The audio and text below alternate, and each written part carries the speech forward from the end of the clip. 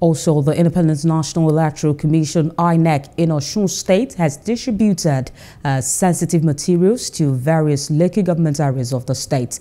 This was done before various political parties and journalists. The record showed that lapses noticed during the presidential and the National Assembly elections have been taken care of. Other stakeholders mentioned that all hands were on deck to ensure peaceful and credible elections. The tensions have been everywhere. People have been, peddling various unfounded rumors.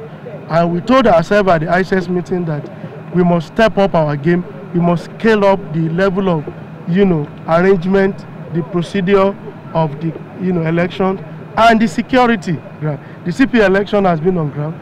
The DCP operation has been with us. We have mapped up our various, threat assessment. We are doing what we need to be done. So for us in Osun State, it's going to be a sterling outing for us. And I can assure you that that election will be one of the best. People should come out and vote and behave themselves and do the needful. The security is there to make sure they are not molested, they are not harassed in the course of discharging their civic responsibilities. We've also been campaigning against how not to vote wrongly. You must vote correctly. We actually took our posters outside. We taught the voters how to thumbprint with a forefinger. Just simply.